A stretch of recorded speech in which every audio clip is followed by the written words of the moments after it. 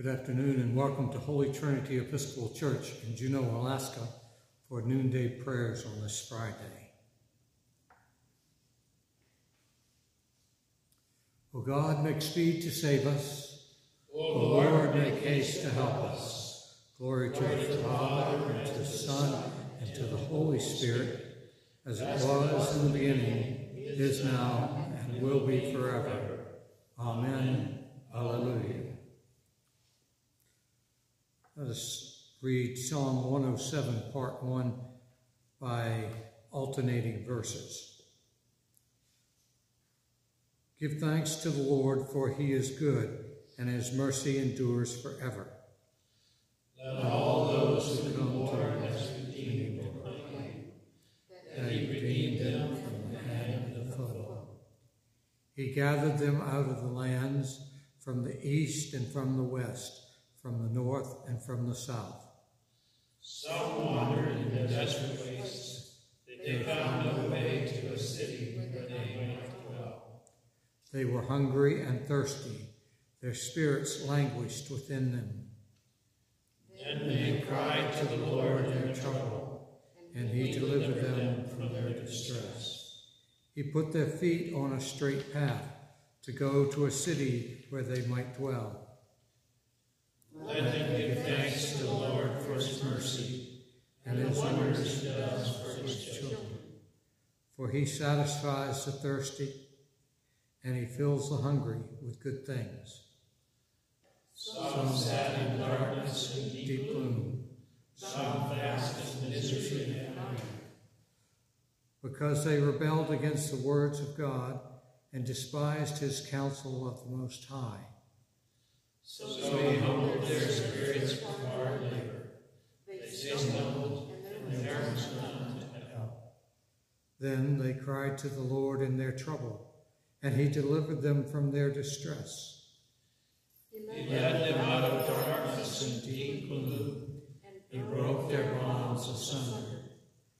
Let them give thanks to the Lord for his mercy and the wonders he does for his children. For he shatters the doors of bronze and breaks into the iron bars. Some were fools and took to rebellious ways. They were afflicted because of their sins. They abhorred all manner of food and drew near to death's door. Then they cried to the Lord in their trouble, and he delivered them from their distress. He sent forth his word to heal them and save them from the grave. Let them give thanks to the Lord for his mercy and the wonders he does for his children. Let them offer a sacrifice of thanksgiving and tell his acts with shouts of joy. Some went down to the sea in ships and plied their trade in deep water. They beheld the works of the Lord and his wonders in the deep.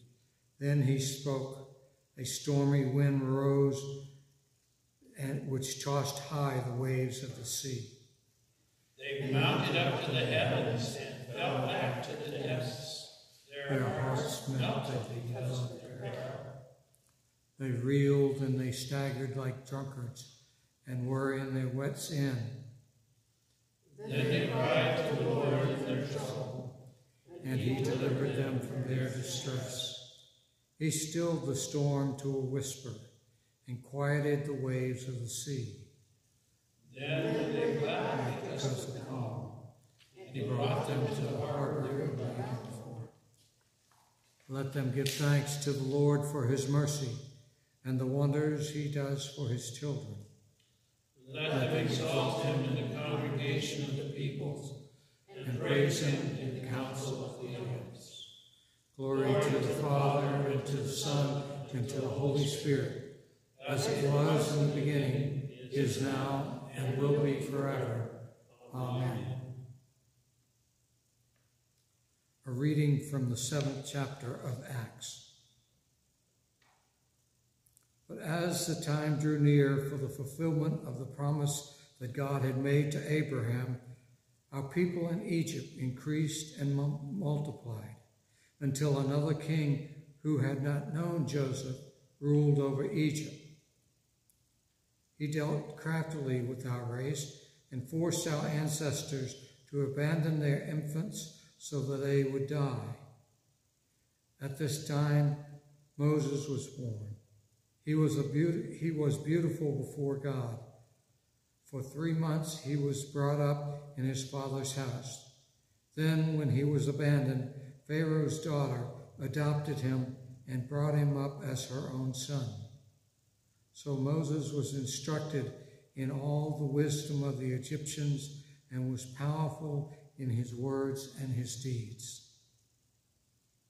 When he was 40 years old, it came to his heart to visit his relatives, the Israelites. When he saw one of them being wronged, he defended the oppressed man and avenged him by striking down the Egyptian.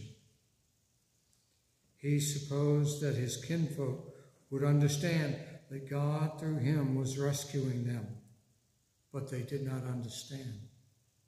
The next day he came to some of them as they were quarreling and tried to reconcile them, saying, "Men, you are brothers.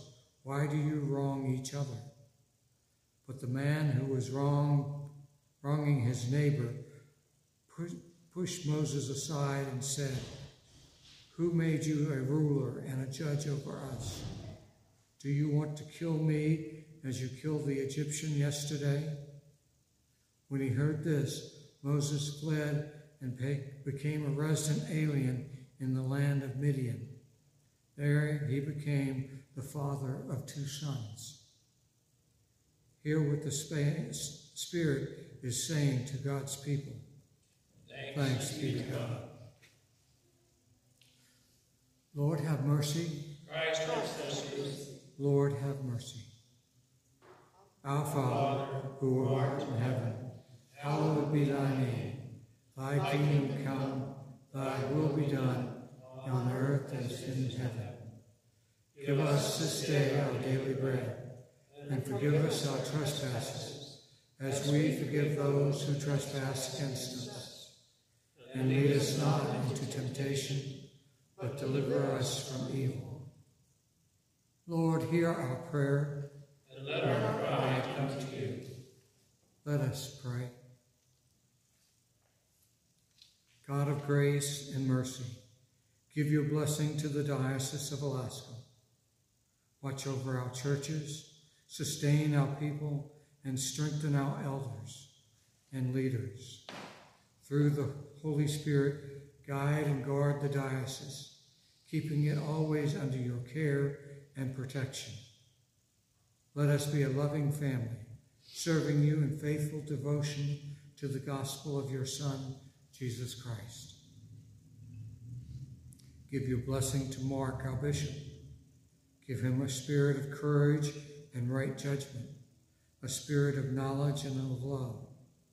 Let your Holy Spirit be his companion. Let your gospel be always in his thoughts. May your presence in his life be a light for all to see, in every good work for the building up of your people and the glory of your holy name. Give us the blessing of your example. Help us to follow in the way of Jesus today and every day. Give us compassion at the center of all that we do. Compassion for ourselves as disciples still young in faith. Compassion for others as members of our own family in God. Let us become examples for others as so many others have been examples to us through your love and for the sake of your glory. Watch over all elders and brothers and sisters of the Society of St. Simeon and St. Anna. If any are in a time of sorrow, sickness, need, give them the touch of your healing hand. And if any are in times of joy, thanksgiving, or fulfillment, give them the song of angels to praise your name. Let us be your servants in this life, just as we will be your sons and daughters in the life to come. Almighty God, who sittest in the throne of judging right, we humbly beseech thee to bless the courts of justice and the magistrates in all this land, and give unto them the spirit of wisdom and understanding, that they may discern the truth and impartially administer the law of the fear of thee alone. Through him who shall become our judge, thy Son, our Savior, Jesus Christ. Amen. I invite your intercessions and prayers now. Pray for the homeless, the hungry, the addicted, the imprisoned. I pray for all those in recovery, the meetings that are reopening here in Juneau, that they be safe and effective for people. Pray for those who are members of our parish in the Nubbin Creek facility, for those two services, for all those who attend them, that they might be strengthened in their faith and be safe in their way. Pray for Holly.